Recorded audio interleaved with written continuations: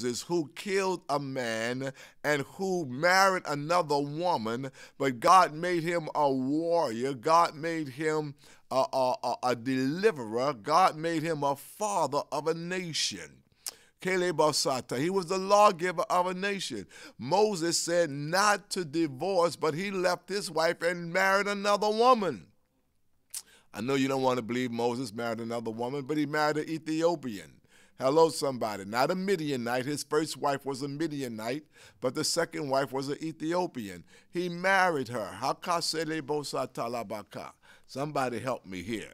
But let me tell you something. When Moses' sister and brother decided to come up against him for his marriage, God said, let me step into this. And let me tell you what I think about what my servant Moses has done. You, the prophetess, I will speak to you with signs and wonders, secondhand. But with him, I speak mouth to mouth. Let it alone. And when God turned his back, Miriam was turned into leprosy. You see, you don't understand. Moses was a great leader that God preordained before the foundation of the world. Let's look at Paul, because I like Paul because he's my chief apostle. Saul, the great leader, the young man, holding the coats of those who stoned Stephen. And there he's holding him, and the Bible says his body began to transform. My God, and he begins to transform out of the natural into the supernatural, and there was Saul watching all of it take place. He saw this man's body transform from a natural body to a supernatural body, and as he was descending into the presence of God, he heard Stephen says, I see Jesus standing. My God, you say, why do you say that? Because one day, Saul was on his way to go kill. He was on his way to go and pull people out of the synagogue. And the Bible says a light shine as the noonday sun. He was familiar with that light because he seen that light when Stephen was stoned. And he hollered, what, Lord? What will you have me to do? He heard what Stephen said. He had an experience with Stephen, and now he's about to go through the same experience. He said, Lord, what will you have me to do? And God shared with him and told him what he had to do. You have to understand, he didn't know God at that time. He was a Pharisee. He served the law in the natural sense, and they perverted the law, and they followed the law after tradition. But God was about to raise him up to become a great leader. And God's about to do something great. So much so, he was one of those rejected stones. When God told Ananias Saul was to come to his house, he said, is this the same man that's going around killing and putting us in prison? How dare you, God, ask me to bring him in? God said, I'm doing something, and I'm going to show him the things he must suffer. And you need to recognize and realize that God's got an unusual plan. Caleb Bosa, how about the whore who was a whore who followed Jesus? The woman had demons. What about the woman that had demons who followed Jesus and supported his ministry? May I submit to you, God's looking for some great sinners. God's looking for some sinners that he can pour his life into. God is looking for some sinners that he wants to pour himself into. I am believing today that this is going to be the day that the Lord has made, and that you're going to rejoice and be glad. Lift up your hands and tell God thank you. Lift up your hands and give God the praise, the honor, and the glory. I want you to know the stones that the builders rejected. Anybody knows about being confused and refused? Anybody knows what it's like for folks to pass you by? Anybody knows what it feels like when somebody don't want, when people indicate or show that one is not willing to do something? They don't understand. There are people who think that you don't know what God is going to do in your life, because they are the builders and they are the ones that know what they're doing.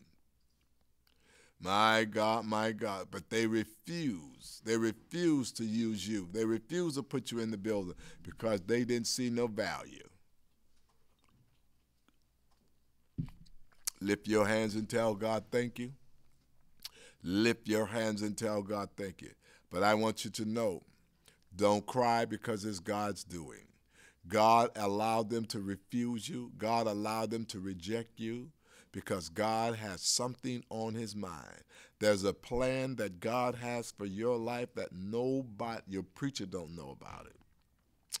You know, you sit in churches where people don't, the man of God don't even know God's hand is on you. Isn't that amazing? And they don't have nothing for you to do. They can't do nothing with you because they don't see where you fit or belong. But I want to say to you, just because they don't see where you fit or belong don't mean you don't fit and you don't belong. You may just be the chief cornerstone. And when God does what he's going to do in your life, they're going to be most amazed at what the Lord has done. Can you trust God today? Can you believe that God knows exactly what he's doing? This is the Lord's doing, and it's marvelous in our eyes. And then he says this in Psalms 118, verse 24. This is the day which the Lord have made. It's the day God's made. You don't have to cry. God's doing this. God is in control. Every power that be is ordained of God. You need to understand how God operates. But you know, we don't understand it because we don't have leaders to take us to the next level. They teach us A, B, and C. Oh, but there are many more letters than that. Some people know about the milk of the word. Some people know about the meat of the word. Some people even know about the mysteries of the word. But let me ask you this. Do you know about the mind of the word of God? Let this mind be in you, which was also in Christ Jesus. God says, let it be in you. But we don't want to go into the mind of God, into the understanding and the wisdom, into the mind of God. The question you ask is the answer to the question. It's like God saying, while you're knocking, I'm opening up the door. You see, God is saying to you, you have been the rejected stone, but the rejected stone that's on the pile of rejection is the chief cornerstone. Lord, you don't hear what I'm saying. And God allowed them to throw you on the rejected pile so that you could be placed at the chief cornerstone spot. Because God's got a particular place for you that he has prepared inside of what he's doing, and no other stone will fit that one spot but you. My God, somebody help me. It's God's doing. God's going to confound the mind of the builders to the point that they're going to have a certain spot and they're going to have to come to the stone of rejection to pull you out and place you in, and there will be no other stone like you. And when people walk up to the building, they'll be able to say, this stone is different. This stone is the chief cornerstone. This is the reason why God is doing everything he's doing. My friends, I'm so excited about what God is saying. Come on, lift your hands, lift your hearts, lift your minds, and tell God, thank you. It's God's business. It's the Lord's doing, the prophet David says to us. He says it is marvelous, not in his sight, but in my sight. God is operating and is marvelous, and we need to thank God for what he's doing. Come on now, I know you think you know. You're just like the builders. You have thrown on the side the person that God decided to select. Oh, my friends, but you know what? God will prove every time that he's great. The prophet David goes on to say, this is the day that the Lord has made. Watch it now. Watch it now. What will we do? Come on, somebody. I know you know this. You're going to feel or show great joy or delight. You're going to come out of happiness. You're coming all the way into joy, which means it's got nothing to do with what's going on. It's got nothing, you don't have to have your rent money, but you're rejoicing, because the power of rejoicing is greater than the rent money. What will happen when you lift your hands and start thanking God? Somebody will knock on the door and bring the rent. Oh, my God, let me get a drink on that. Somebody help me here. This is the day that the Lord has made. Oh, y'all don't hear me. Y'all don't hear me. This is the day that the Lord, the prophet said, this is the day. The only person I know can make a day is God. And when he made the 7 days, he said every last one of them were good days. Now, I know you think you have bad days and you think you have good days and you have all kinds of days, but I want you to know I have the day that the Lord has made. You know why my confidence is built? Because I know in whom I believe, and I'm fully persuaded what he promised me is going to come to pass. Come on, somebody. My trust is in the Lord. I'm not leaning to my own understanding, but in all my ways I'm acknowledging him, and he's the one that's going to direct my path. Come on now, let's put your trust where it belongs, in God.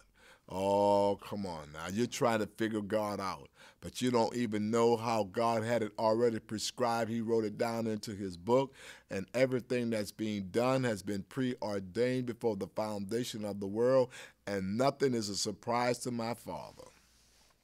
And the prophet David said, this is the day. Now, if anybody should have had some bad feelings about a day, it should have been David. He has a country. One side is water, one side is mountain, and the other side is the enemy. And he's surrounded by situations and circumstances, and he's able to tell you it's God's marvelous doing. I want you to know the circumstances you find yourself in is not the enemy, but it's God. It is God doing something in your life. I want you to get ready. Promotion is coming. But you know, promotion doesn't come from the north, the south, the east, or the west. Promotion comes from above. God is moving on you in a supernatural way, and those who will least expect it will see the handiwork. Bobo selebaka, selebo satelebaka, nedeboka satelebaka. Those who least expect it will see the handiwork of God. Father, I am so grateful and I am so thankful for what you're doing. This is a magnificent day. It's the day you have made, and you've allowed me to live inside of it. I'm grateful that I'm living in the day that the Lord has given me. David goes on to say, it's the day that the Lord has made, and we will. Come on, now I'm not going to say me, but I'm going to include you. We will do what? Rejoice and be glad. Say it with me. Rejoice and be glad. Say it one more time. Rejoice. What are we going to do? We're going to rejoice and be glad. Look to the hills from which cometh your strength. We're going to rejoice and be glad. My God, lift your hands up right now. I know, come on, lift your hands. You're watching me, you're hearing me all around the world. Lift up your hands and rejoice and be glad. I know you see the enemy all around, but I see God. It's God's doing. Oh, I don't want you to miss this day, this opportunity. Come on, I'm going to get me another drink on that. I want you to thank God for the great things that he has done. Oh, but thank God for what he's doing in your life. God is working your miracle out today. I want those of you that's watching and listening all around the world, I want you to know that God is doing something in your life. You are sitting around in misery talking about what people have done to you, but you don't know God has set you up for a blessing. My God. God has set you up for a miracle. God has set you up to do something great in your life, and you are crying. It's the Lord's doing. Come on, let's rejoice and be glad.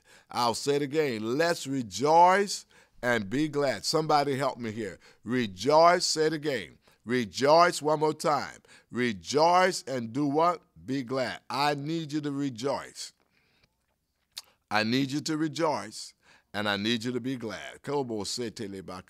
I need you to rejoice and be glad. I want you to turn your Bible into Joel, Joel, Joel chapter 2. I got a powerful word for you today. People are worried, people are fretting, people are fearful. About what? It's a marvelous thing that God has done. God has taken a rejected stone and made him the chief cornerstone for a season. Why don't you lift your hands and tell God, thank you, because my trust is in God. My trust is in God. I want those of you that's listening and watching by Periscope to understand and to know your trust should be in God. Come on, tell me that. Oh, my God. I want those of you that's watching, go to my Facebook page, Chief Apostle Leonard Lucas Jr., and feed me some words. Give me a word. Tell me what this message is doing for you today. Come on now, Chief Apostle Leonard Lucas Jr. Go to my Facebook account and feed me some information and let me know what you're thinking about it. I want you to know that you are upset and worried about natural situations when God Almighty is doing something on a spiritual level, a level that you don't understand, a level that is superseding your understanding. Lean not to your own understanding, but in all your ways acknowledge him, and he shall direct your path. That's what the word of the Lord is saying to us today. I want those of you that's listening and watching, those of you that's all around, to put your trust in God. Come on, somebody. Put your trust in God. Put your trust in God. Thank God for the people that he has placed in your life, but keep your focus on God. Here's what the Bible says in the book of Joel, chapter 2, verse 21. Fear not, O you people of God. Fear not, people in the United States. Fear not the people in China and Africa and Europe and Australia. Fear not. Be glad and rejoice. What the Bible says, fear not, O lands, but be glad and rejoice, for the Lord will do great things. Oh, Lord, if you would trust in God, you would watch it. If you would trust in God, you would see. If you would trust in God, you would watch and see what God is doing. For the Lord is going to do this great thing. God Almighty is going to do it. I want you to lift up your voice and lift up your hands and lift up your heart and recognize that God is going to do it.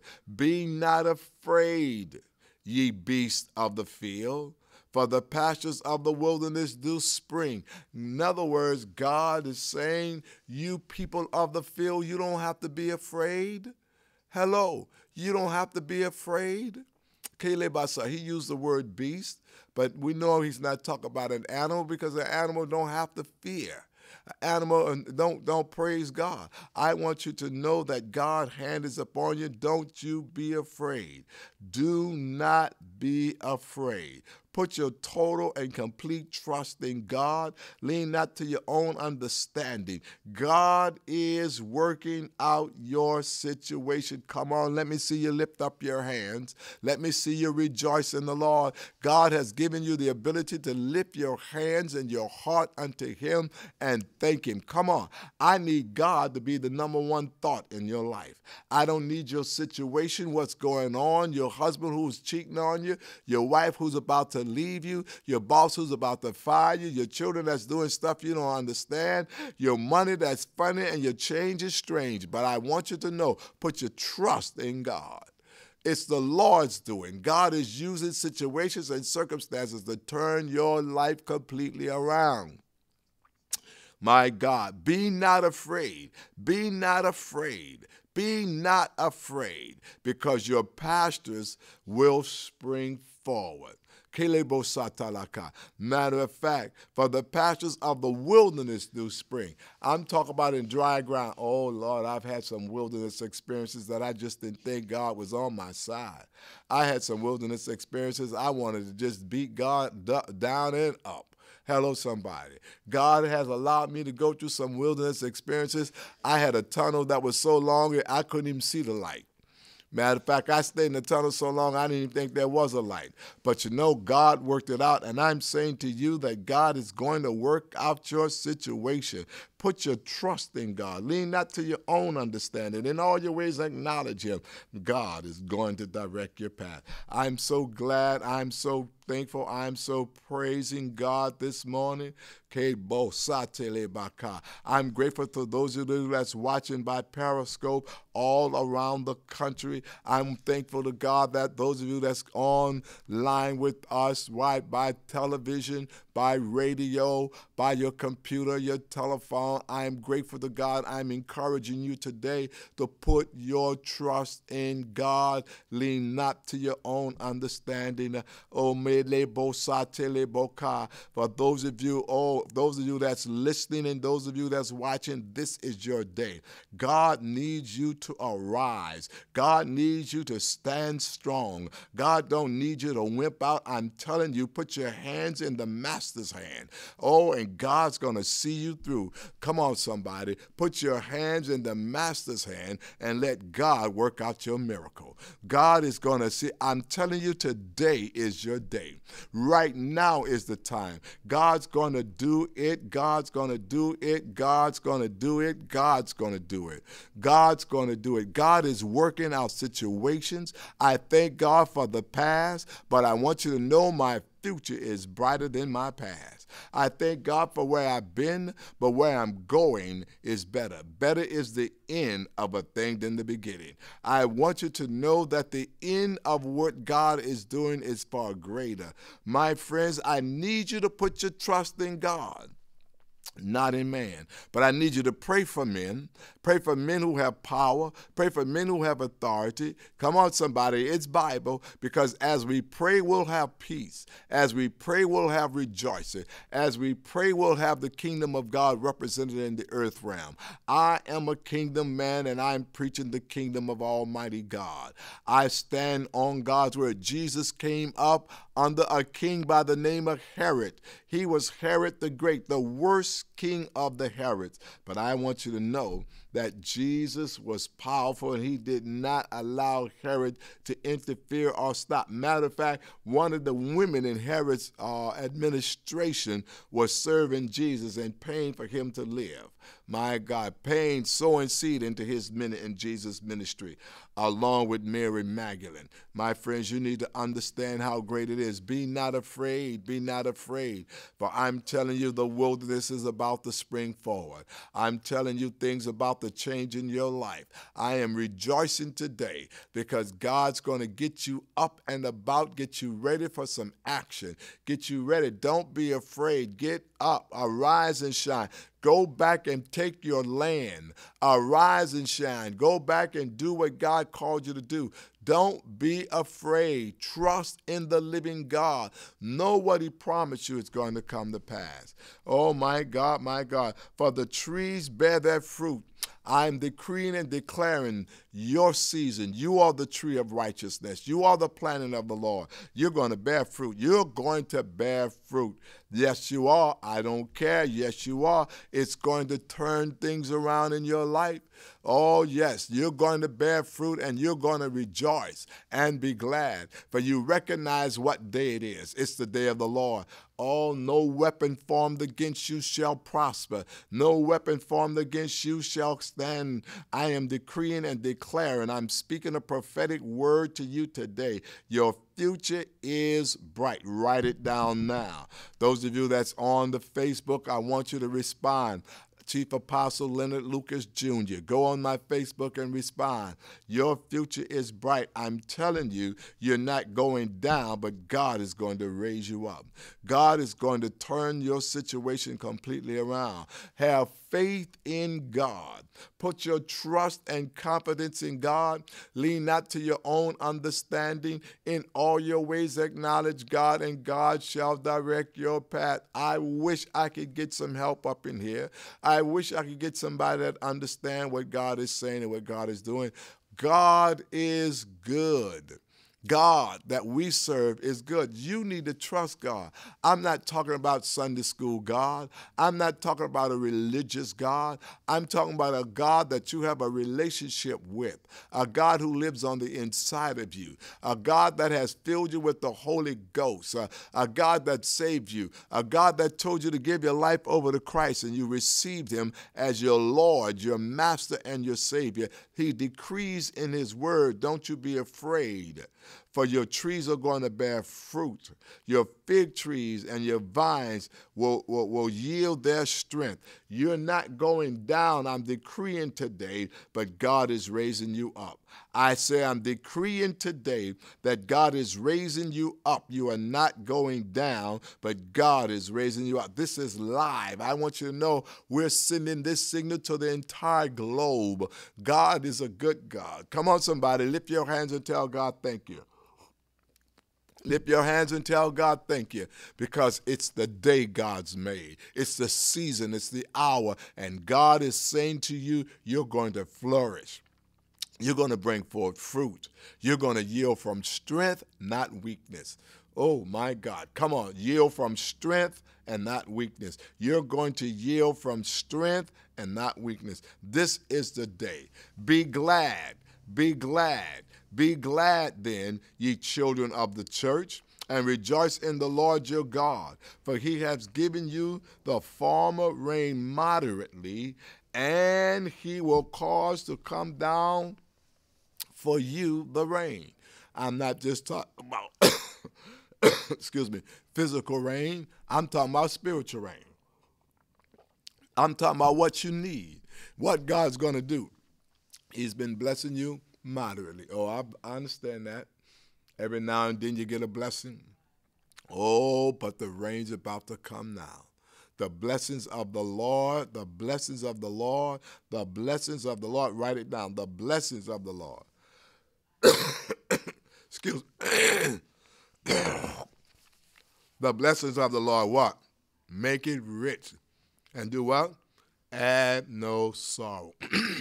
One more time. The blessings of the Lord do what? Make it rich and add no sorrow. One more time. The blessings of the Lord. Lift your hands and tell me about the blessings of the Lord. The blessings of the Lord make you rich and add no sorrow. This is the day that the Lord has made. I'm going to rejoice and be glad. Kobo Satalakai. The Bible says, and the former rain and the latter rain is going to come in the first month. When things should be dry in your life, God said it's going to rain in the first month. And the floor shall be filled with wheat, and the fat shall overflow with the fat shall overflow with wine and oil. And I will restore to you the years that the locusts have eaten, the cankerworm and the caterpillar and the palmer worm. God says, my great army which I sent among you. God said, I sent them among you, but guess what? I'm about to restore what they took. My God, if this is not a great day for you to be alive, tell me what is. This is the day that the Lord has made. And what I'm going to do, I'm going to rejoice and be glad in it. Come on, somebody. This is the day, my brothers and sisters, that God has made. I need you to rejoice and be glad in it. This is the day that the Lord has made. Rejoice and be glad in it. To the people of the world, rejoice, rejoice, rejoice. Rejoice and be glad. Come on, let me hear those words. Let me hear. Ha, ha, ha, ha, ha, ha, ha. Come on now, rejoice, because God is turning your situation around. I'm speaking prophetically just like Joel. I'm speaking prophetically to people all around the world. God says rejoice and be glad, because this is the day that he has made. My friends, I want you to go to my Facebook of Chief Apostle Leonard Lucas Jr. Give me some response as to this word. I pray that this word has encouraged you. Don't be afraid. If you need some strength, call your brothers and sisters and tell them strengthen you. Let's rejoice with one another, because God's doing something. It's marvelous in my sight. What God is doing is marvelous because my trust is in God. Somebody help me praise him today. Somebody help me lift your hands and magnify God. God is doing something. And I want you to know before I go off the air today that God is going to turn your situation around. I want you to go to my Facebook page, Chief Apostle Leonard Lucas, and tell me about the miracles that God's performing for you today. In 24 hours, things are going to change. Oh, I got a 24-hour prophecy coming forward for you. In 24 hours, things are going to change. Don't magnify the problem. Magnify God. Look up the word magnify and do that with God.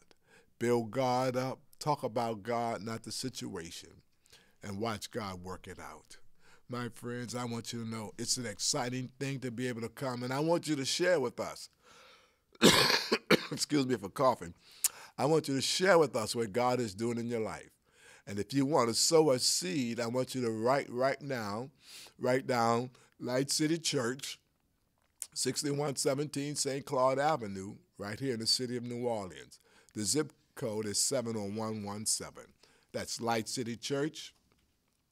That's right, Light City Church, 6117 St. Claude Avenue, right here in the city of New Orleans. Or you can call in right now, area code 504-279-1300. 504-279-1300. It's the day the Lord has made. Let's rejoice and be glad. God bless you.